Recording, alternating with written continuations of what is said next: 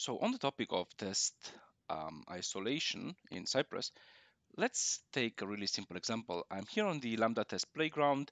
I logged in with an account and I have two tests. One test checks the that edit your account information is there, and the other one checks or clicks on view order history and checks that order history here is present.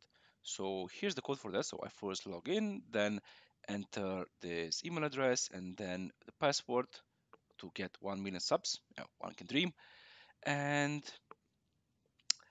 then we click on the login button and then we do the check. Now, my question to you is, will both of these tests pass or will they fail? Well, let's have a look. So in Cypress 12, let's just run those tests in Chrome. And our tests are right here in the raster.ci.js file. And let's see what happens when we run our tests.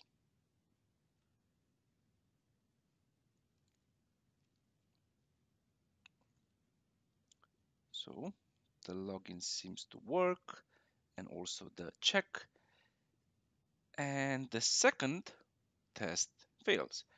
Now, of course, you might ask why. Well, the answer is pretty simple, because in the second test, we are not logged in anymore.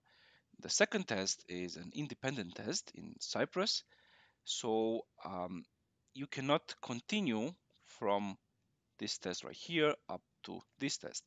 One way of dealing with this is to add a before each block.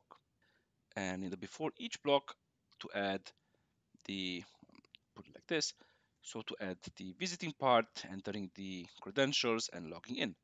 Now let's see if this helps. We run the test again.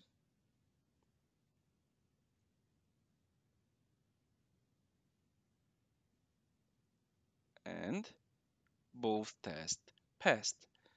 Now, if you do not want to do that, and to be honest, I do recommend that you keep your tests isolated, but that's only my opinion. There is a way to make your tests, well, not isolated, and that is if you go to the Cypress config JSON, which should be in your project here, you just need to enter under end-to-end test isolation and put that to false. We save this. Now, going back to our raster part, let's take this part right here and put it back here. We remove the before each, we save it, we go back, and let's rerun everything.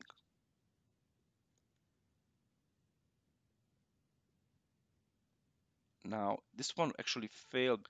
This one actually failed because I should have closed this one and run it everything from here, because it came back from a state where we were actually logged in. So do again raster. As you saw before, you can like and subscribe if you want.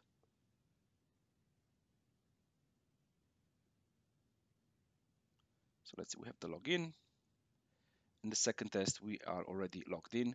And if we have a look, we did not perform the login steps again.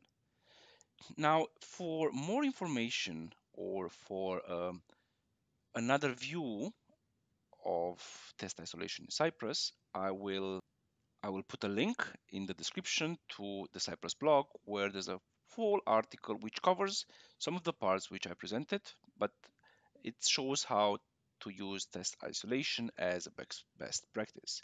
As always, thank you for watching the video, and I will see you in the next one. So like, subscribe, and see you then. Bye bye.